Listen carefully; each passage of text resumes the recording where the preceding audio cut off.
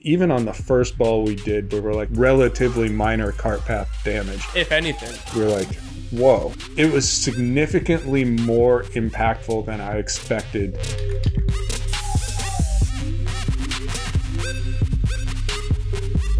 Hello everybody, welcome to episode number 95 of No Putts Given. I'm Miranda and I'm here with Tony, Harry, and Chris. And Chris, who are we giving a head cover to this week? Hey, I had a guy that reached out last week, said something like, man, I love those Japanese head covers.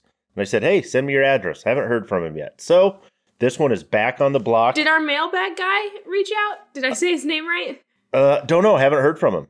Okay. Don't know. But this is the year of the rat. Post some reason that you deserve this head cover, and I'll pick one, and it's yours. I'll send it to you. If you ratted on your mate or something like that to get him in trouble, then that head cover's for you. Okay, yeah, that's good, because the next week's one is called Year of the Asshole. And so yeah, Tony, that's you. That's also applicable. I really want to see the design of that one. Miranda's just going to disconnect today. You're fine. Sometimes you're funny, and this was wonderful. So. Oh, wow. Wow. All right, so we are still getting new information from the ball test that we went to, 2 months ago? In July. Yeah, so it's been a few months, and we're still churning some data to get new information for all of you guys. And one of them is the effect that, what is your fancy word that you say, Tony? Aerodynamic disruption. Yes, so translating that means mud on your ball, scuffs from the cart path, dents, dings, that sort of thing, and what effect it has on ball flight. So that article went out last week, but Tony, why don't you give us a quick synopsis? Yeah, so I mean, the big takeaway from this, whether it's mud on the ball, whether it's a scratch, a gouge, whatever you happen to have, it's going to cause the ball to move in the opposite direction of the aerodynamic disruption. Damage. Yes, thank you, Chris. Which means if the scuff or crapness is on the left-hand side, it's going to move right, and vice versa. And again, depending on sort of how far to the left, it could be, hey, the ball just happened to end up where it's pointed the scuff, the mud is perfectly downrange. That's going to have obviously a different implication than if your mud, your scratch is effectively, call it 90 degrees from your impact. So kind of the farther away from that point of impact, the more it's likely to impact ball flight, and also the greater the disruption, right? A minor scratch, probably not going to have too much of an implication. Very minor scratch, because some of what Harry and I found during testing certainly surprised us. Mm-hmm. And then bigger scratches are going to have much more significant implications.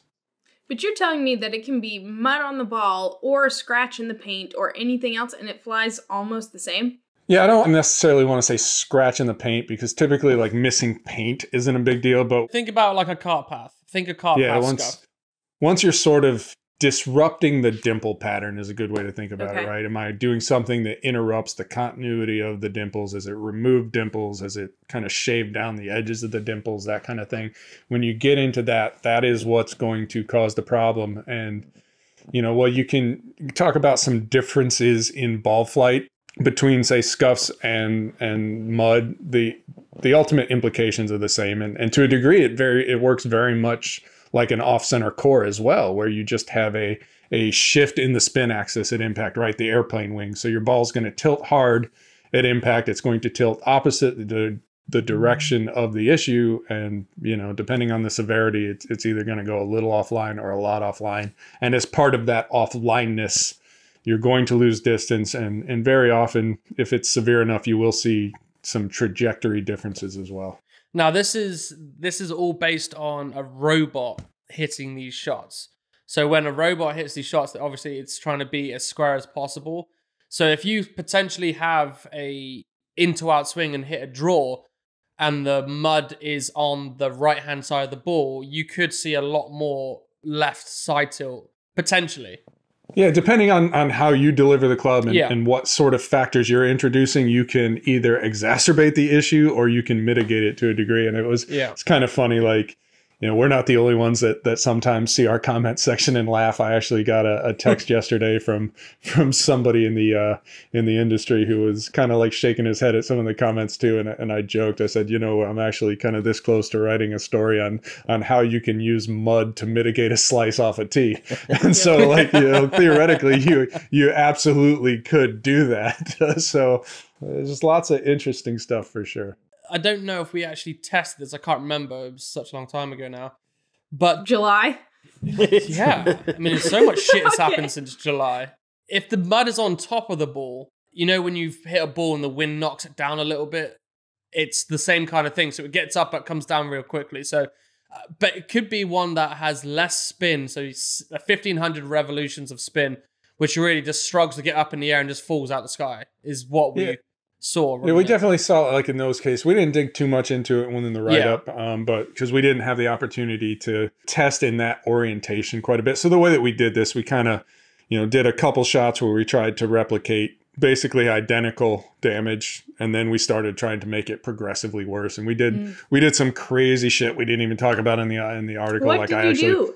I actually took a blowtorch to a ball and basically burned off half the dimples. Okay, why did you have a blowtorch? Where did you obtain said blowtorch, and how did you get it to Arizona? So we were in the robot area, and we were literally looking for ways to create and replicate damage. So there were some effectively like bricks that we were able to use to replicate a cart path, and they had a die set so I could kind of scrape away at some stuff, and I'm digging through the drawers and there's a blowtorch. And so this is where Tony's eyes just lit up because he was like, oh, fire. So I was like, yeah, let's just burn the cover off in this area. What type of damage are you trying to replicate with a blowtorch? Like, well, it was, in what scenario do I like, oh shit, I burnt off half my golf ball? There was actually a purpose to it. Please tell us. So we don't have time. We don't have precision. We can't manufacture during the test. We were kind of right at the end of it. And so when you go to and you take a tour of the ball plant and Titleist Manchester Lane facility, one of the things they show you is, kind of what happens when there's uneven dimpling on a ball or even a ball that's missing dimples. And so I was like, well, let's see if I can use this blowtorch to effectively more or less smooth out the ball. And just melt the dimples away? Just melt it? Pretty much, yeah. And so I didn't accomplish it perfectly, but we did. That was another one. Again, it's not realistic damage, but it was one of those things that allowed us to confirm that as you progressively lose dimples, if you will, or increase the amount of aerodynamic disruption, even wilder and wilder stuff happened. And also having that blowtorch made it super easy for me to get the cover off when we hit the ball with no cover whatsoever, which was also impractical. See, the scientist in you finds a blowtorch and says, okay, what can I learn from this? The journalist in me is like, why is there a blowtorch here? And I see the blowtorch and I'm going, that's for creme brulee. Well, it's kind of funny too, because at first I'm like holding the ball and just blowtorching it. And Harry's like, what the hell are you doing? And I'm like, I believe it or not, I've actually done this before. It's fine. Everyone calm down. If you're not an expert, do not go ahead please and don't use a blowtorch to try and get the cover off. Do not do that. So question for you, based on seeing all of that stuff and knowing, this goes back to the range ball thing a little bit. Don't get fit with the range ball, whatever.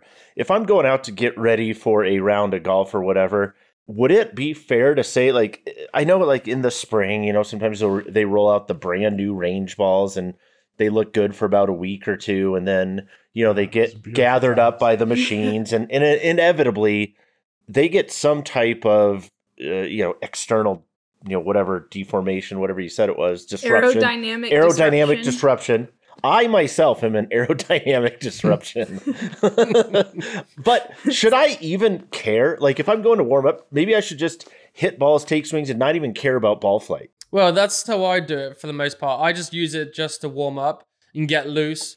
I don't really take into account, hey, I'm hitting a fade today or a draw today or whatever, really, unless the ball is like brand new. I do not look at my trajectory. I do not look at dispersion or anything like that. I really just get there to warm up. You're like, oh, man, I was hitting it so bad on the range today, or oh, I was hitting it really good. Well, maybe you weren't actually doing either. My whole thing on a range is I'm like, all right, was that quality contact? And you have to allow that. You know, some of these balls are beat to shit. Some are missing dimples. Some of them kind of sat in dirt and are at the point where there is enough, you know, sort of dried mud in the dimples. Organic material. Right. You have enough organic material to create an aerodynamic disruption. There it is. Yeah. So, I mean, don't sweat that.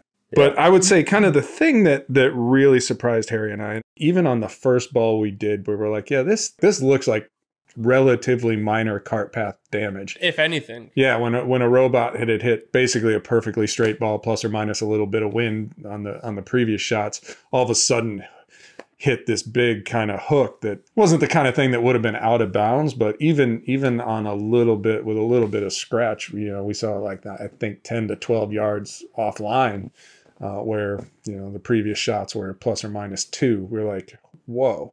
And then we did a little bit more damage to the balls, and it was like, holy shit. Like it was significantly more impactful than I expected for what was, you know, starting with minor and increasing to moderate damage. And then by the time we started doing really crazy shit and, you know, literally sanding dimples off half the ball or quarter of the ball. Or a blowtorch, maybe. Yeah, it was absolutely wild to see. You know, it was reminiscent of what, you know, Sam and I saw in the first ball test when we had balls that we later found out had significantly off-center cores, where it's just like, what the hell just happened?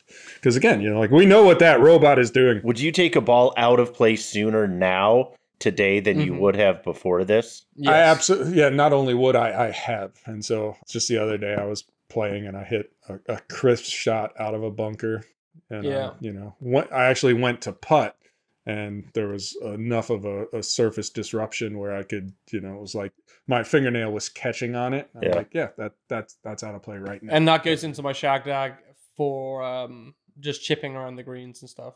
Yeah. So I think there are a couple of lessons or pieces of advice that we can give to average golfers listening that we learned from this. One of them might be, hey, if you have mud on your ball, you know, mid-round, how do you mitigate, you know, what do we know about where it's going to fly depending on where the mud is? The other one is there is a certain level of damage that does affect your game. Yeah, and I would say, because you mentioned mud balls again, and Matt, if you could throw up a link here, Ping has an awesome article in their Proving Ground series about the effect of mud balls.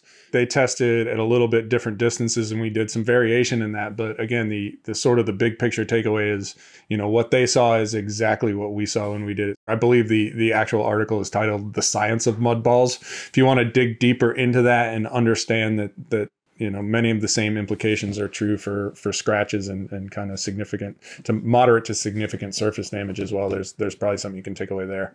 My biggest takeaway from that is to pay more attention to it. Like, honestly, it's not something I've paid a lot of attention to over time. Like, if the ball is absolutely trashed, it gets a cut from hitting a tree or something. It's like, okay, that's obvious, right? But I'm more likely to go, okay, I'm going to keep playing that ball until I lose it. Well, if you're going to lose a ball, you might as well lose it fast, which means take it out of play, right? Like, it was making me think of, I can't remember, I think it was during our Scott Fawcett podcast. If you're going to hit it out, do it as soon as possible. Yeah, if you're going to hit it out of bounds or you're going to hit it in a hazard or penalty area, statistically, you're better off to do that sooner, as soon as you can in the hole, right? Like, and so it's like fail fast. And because that ball probably eventually is going to cost you a full shot. It could be a part of a shot or whatever the case is at some point.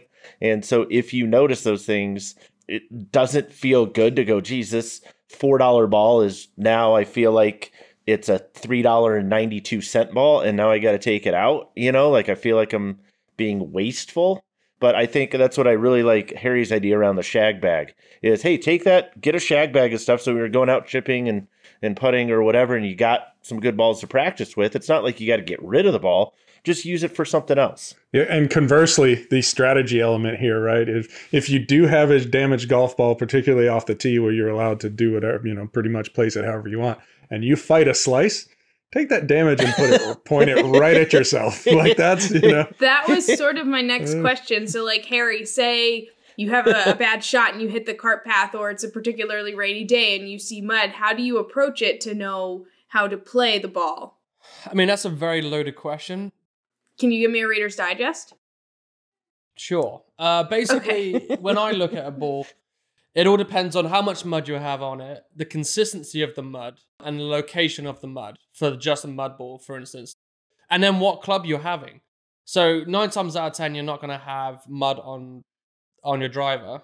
I would hope it's more than 9 times out of 10. Well, there's a lot of golfers out there just don't give a shit. Don't be lazy. Don't be lazy with that. I would say the drivers are relevant, but when you start getting into irons, so the longer irons are going to react a little bit more like a driver because it's a longer shaft. You're going to hit a lot more ball speed into it than you would do a lob wedge. And I've had mud balls before on the left-hand side of the ball, and I know it's going to go to the right with say a 60-degree wedge or a 50-degree wedge. It doesn't move as far off a line because it's taken into account the loft of the wedge, the spin, and then the potential consistency of the mud. So that the mud could, as soon as you hit it, just splatter off and you might be fine. So a mud is a little bit unpredictable depending on what type of mud it is, how much there is on there, and how much you do, because you can't clean it unless it's lift, clean, and place, when then you're good. So it is a little bit more like a guessing game, but you can say, all right, it's definitely going to move the opposite direction of where the mud is. And then you have to take into account the slope of the grass. So say you're up on a upslope and the mud is on the right. Well, now it's going to move a lot more to the left than normal because that is promoting a draw anyway. So there's so many different factors that you have to take into account into one bloody shot. And this is just one shot. You could have exactly the same shot next time. It's a bit of a process, but you have to do it if you want to play consistent golf. I'm sensing a new dinger video. Ooh. Yeah, the thing that was kind of interesting, and we saw this, and again, the Ping article references exactly the same thing, that and I think they probably put more effort into really caking the mud onto the ball than we did. The reality is, like, the overwhelming majority of the mud is going to fly off the ball at impact. And so, what you do is kind of get that sudden spin axis tilt. And now, as Harry said, right, there may be cases where you do get more mud that sticks to the ball. And then now you're getting sort of, hey, I've got that spin axis implication, which is going to cause the ball to curve opposite the side of the mud. And also now I've got some stuff clogging up my dimples, if you will. So in flight, that's going to cause some instability as well. So, if you're playing lift, clean, in place, take advantage of it. I guess that's, We'll wrap it up on. And wash your face, Miranda. I know, Right? God. Jeez. And if you're playing a match play event and somebody else scuffs their balls and you look at it, you go, I don't think that's that bad. You should be good to go. Little match play tip. Yeah, exactly. So some really cool information in there. Here's a link if you want to go take a look. We put this article out last week. We also put out our iron satisfaction survey results. Some of you probably took that survey for us, and we thank you very much for it. But Tony, the iron satisfaction results mirrored driver results in a lot of ways, right? Yeah. I mean, we saw a lot of the same things, and I guess that shouldn't be surprising. Kind of big picture, general takeaway. Better golfers are typically still happier with their equipment. There is a correlation to dollars spent on happiness. Golfers who are fitted for their clubs are happier than those, are more satisfied than those who are not. So, we saw that in both surveys, and like I said, shouldn't be totally surprising. There are some things now we can start to point to as predictions of satisfaction, predictors of satisfaction. What about specific brands or clubs or irons? Anything stand out? Yeah, two things, I guess, there. The first is we saw largely a repeat of what we saw in the driver satisfaction survey. And, Cobra was a little bit of an outlier as the brand that golfers were least satisfied with. And, we can talk about why that may be. But certainly you saw, like, the leading brands on the market, TaylorMade and Callaway, had some of the least satisfied customers as well. I think that probably traces to the fact that if we look at fitting versus not fitted, these are also the brands that are bought most often off the rack. So I don't think that's necessarily a reflection of TaylorMade and Callaway as it is of fitting versus non-fitting again. And then I think probably if you're going to say there's a huge surprise here, when we look at overall customer satisfaction, right, the net promoter score, how likely are you to recommend to friend or colleague? The highest rated brand for that metric was sub 70 direct to consumer brand. And again, we saw this in the ball survey as well, where brands like Snell and Vice were rated more highly for that metric than Titleist and TaylorMade and Callaway. And I think there is sort of an element of sort of, you know, supporting the little guy and being brand loyal, that sort of thing. And in the case of sub 70 in particular, if there's one thing that we know about this brand that we've heard from sub 70 buyers over and over and over again is the customer service, the accessibility. They kill it. The fact that you can pick up the phone, call, and speak to the owner of the company. I mean, that's standard business practice. And so I think that level of access, that level of comfort, that personal relationship, if you will, ultimately leads to higher satisfaction, totally regardless of performance. And I'm not saying sub 70 irons don't perform well, but I'm saying it's probably less a piece of the equation. And what I would point to kind of support that is, you know, a couple of years ago, I stumbled upon this weird sort of statistic that said that patients who like their doctors, if you know, like them on a personal level, are less likely to sue them for mistakes than they are for doctors that they don't necessarily like on a personal level. And so could see why, which is something you definitely don't get from big brands. Like, I get it is I guess what I would say there. Chris, what do you make of some of the results? I heard Cobra not doing very well from a satisfaction standpoint. You're a Cobra guy. You like Cobra. You know, and the thing that's interesting is on the metalwood side in particular, I'm a big fan of what they've done historically. And I feel like they push the envelope in terms of real technology and meaningful innovation. They probably don't get enough credit for a lot of the really cool things that they do in that regard. You know, on the iron side with this specifically, I wasn't surprised. Well, I was pleasantly surprised, I guess, to see kind of where Mizuno and Srixon fell out. Again, before MyGolfSpy, before all this stuff, like, you know, just looking at it from a consumer standpoint, I think those two companies in particular, they do a phenomenal job with their irons. They've branched out in terms of not just irons for better players, which is really historically more where Mizuno was with its MP line, etc. But what they've done with JPX in the last 3-5 years since the Orange Easy 850 that we all want to forget. I was going to say the JPX Easy debacle. Yep, nobody wants to rehash that, but really hold that off here in the parking lot for a second. Other than that, their JPX line has really, really served the needs of a wide swath of golfers, and they've knocked it out of the park with that. And you have Srixon on the other side, and again, you know, because of I think some of Srixon's organizational structure, they don't necessarily promote themselves as much as I think they deserve to. I know Harry plays the Srixon irons. I've historically played Mizuno irons.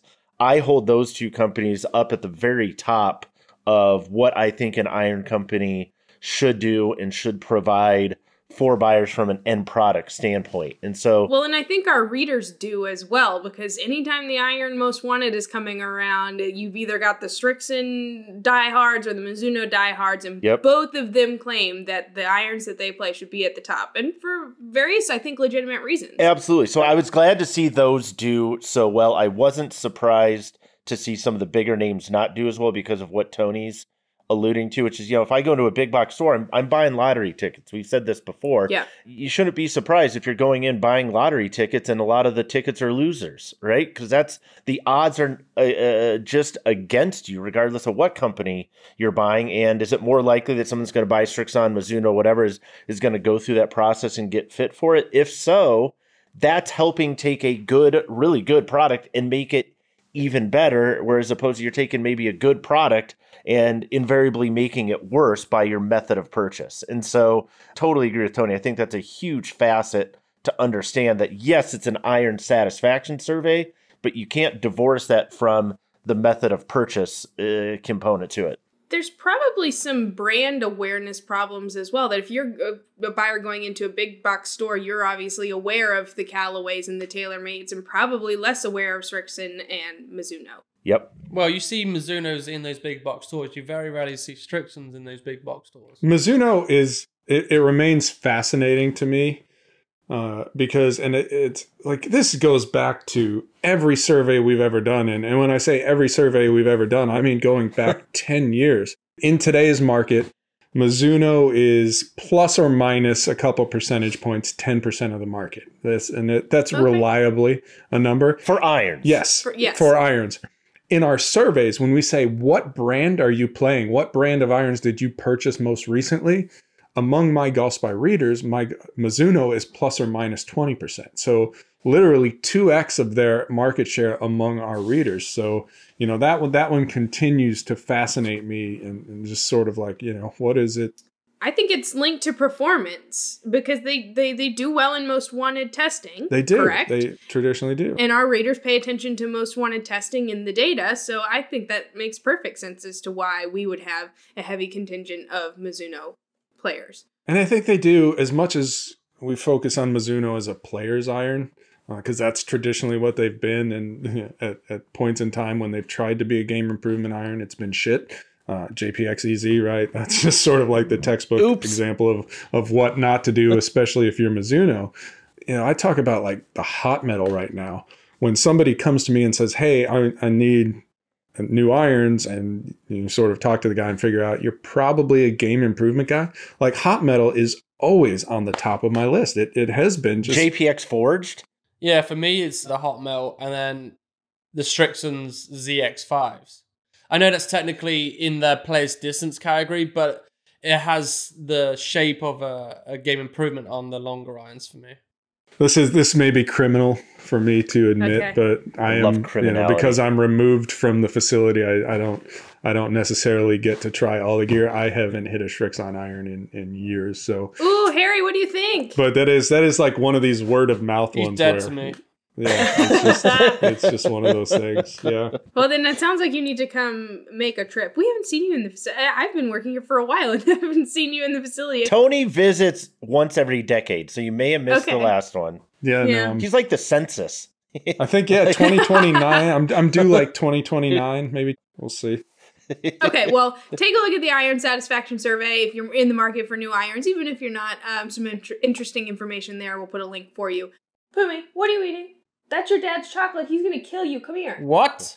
Is that like your prized possession, Harry? Your chocolate? Yes. And I just come back from England, so I stocked up for like 4 years. Oh, so it's like bad chocolate. All right. I need to send you some like Galaxy chocolate. What? It's out of this world. Oh boy, here we go.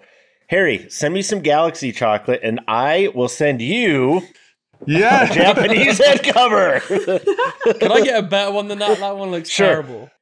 I wish they'd sent you some mallet covers, as I am now a mallet guy. Yeah, that's true. You're a mallet guy? Yeah. What happened? I stole a putter from TaylorMade because it worked. Which one? Does TaylorMade know? A spider something or other. Like that's what it, like I don't even know what it is. Yeah, it was one of these things where I wasn't putting well the first day at Bandon. I was talking to their putter guy and he's like, what's the loft? And I'm like, I play 1.5 degrees. He's like, yeah, that's not going to be enough for this grass. He's like, you know, try one of ours and if you like it, go, you know, play with it today. And so I grabbed one of theirs. I liked it. I played with it. And then I'm like, you know what? This is mine now. I did. I'm not giving it back. Mine's now. Based on the transitive property of shit I just made up. This is mine. Hey, possession is 9/10 of the law, dude. Is it a face balance? Slight it's a face balance mallet. Is it? It's wild. Wow, you've got the strongest arc possible, right? I know. Yeah, it just goes to show you. Yeah, your putting stroke is like a door hinge. You know, like it is. Okay, Tony, what time is it? Mailbag! There we go. Okay, I've got a good question today. I'm going to amend it a little bit. Eric Michael, thank you for having a nice, easy name to pronounce. Hey, Eric. Wants to know what's the best club driver through putters that has come out of your testing that would help most golfers. I'm going to amend that and say, what is one club in however long you've worked here, you take most wanted into consideration if you want to, don't if you don't want to. What is one club that you would never allow to leave your bag? Harry, why don't you go first? It's recently then. Because I actually spoke to Tony and said, I'm going to buy every single TSI 3 driver head that I can lay my hands on. Because that is, for me, the best driver I've ever laid hands on since playing golf. And that's since I was 11 years old. They really just did something special with this driver. And then they've always been spinny, in my opinion. They've always spun just that little bit too much for me personally. It didn't go that far, but whatever they did with this driver, it is so consistent. If I hit a good one, it's in and around 2,000 to 2100 RPMs. And then if I hit a bad one, it's about 26 to 27. So I'm losing maybe 5 yards plus or minus a couple, but it's still within the same vicinity. It's just a phenomenal driver. It really, really is.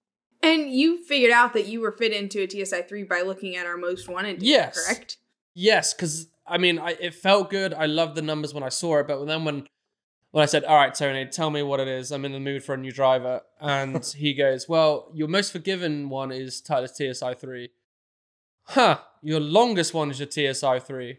And then your straightest one is a TSI 3. All right, well, it's not a fucking brainer. I have to have it now. I mean, this isn't hard. Yeah. And that never happens in our testing. But everything just correlated into just one mother bitch. And now it's a TSI 3. That's actually the first name they considered for TSI 3, yeah, I but know. somehow bitch. it didn't make it through. Yeah, TSI mother bitch. I know a guy over there who might push for something like that. I like it. I like it. All right, Chris, what's the one club that is not allowed to escape your bag? You said club, so I can't give my first answer. What? But now I'm curious. Titleist golf balls. Oh, boring. Yes, okay, club. Sorry. Club, even roll putters. Hmm. Specifically the 2. When we look at that blade testing category, it's arguably the best putter we've ever tested in that particular head shape. So when you look from a stroke... What putter are you using now? It's a rotational situation currently. So it doesn't work. It does escape your bag. You let it out.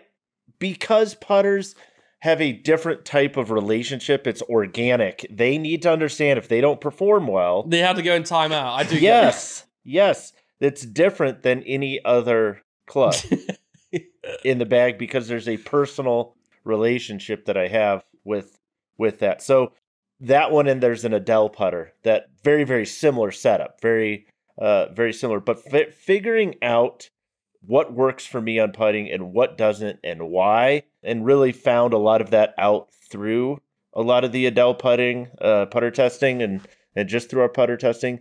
That was the first answer that came to mind when you asked the question. Okay.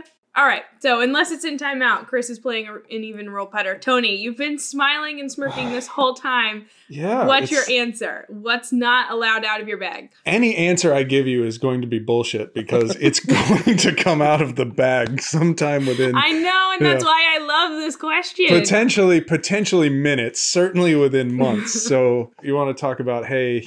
sort of things you have a strong affinity to and haven't completely let go of. I would think about like a G400 LST driver, but I don't play it. Yeah. It's out of the bag. I love the TSI4. Is it in timeout or is it done? No, because I'm obliterating the TSI4 today, but tomorrow.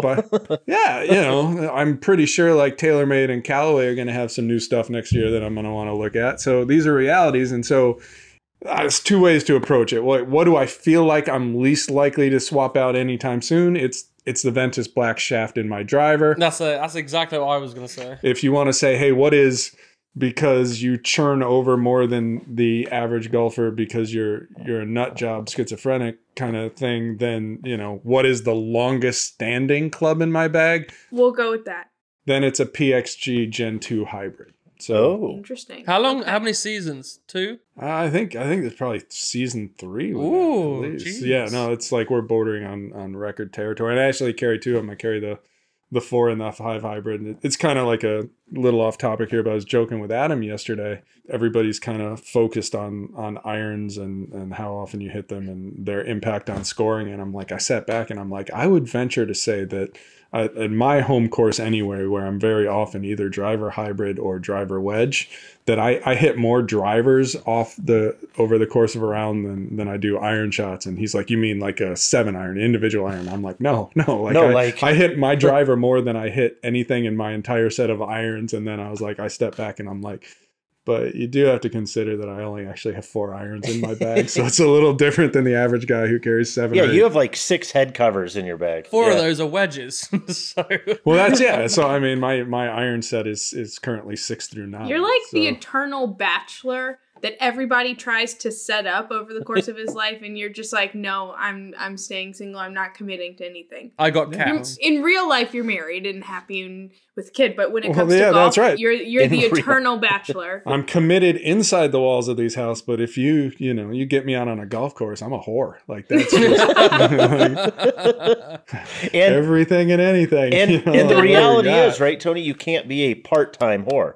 You're either in or you're out. Like this ain't no part-time work. Revolving door, man.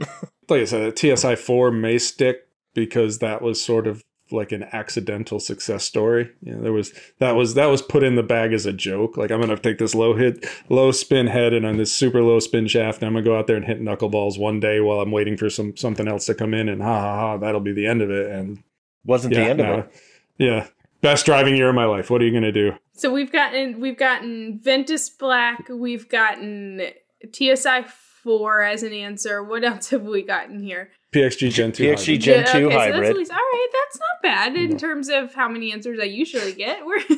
I did mention the Ping G400 too. Yep, so. you did. Yeah, you did. Okay, so all right. One day, Tony, when you have an answer to this question, I don't care where we are in our lives, I need you to call me and let me know. It'll be, I will call you, be like, Miranda, it turns out I have 15 minutes to live. So this is, we're done. This is just what happened to be there when we ran out of time. Yeah, okay. Well, yeah, so that there eventually one day will be a bag that doesn't change. Yeah, bury me with that shit, and then every year dig me up and put new stuff in. No, thank you. Harry, you win that game for having one lifetime love. Thank you. What do I get? A head cover? A head cover. Okay. Yes. Let us know in the comments what your one club that you'd never let escape your bag is. Or are you like Tony, you're an eternal bachelor or bachelorette? Let us know. All right, on that note, we out. We have been getting questions about the GC3 for weeks, and we finally have answers. Do you mean the Bushnell Launch Pro? I mean both. Is it the same?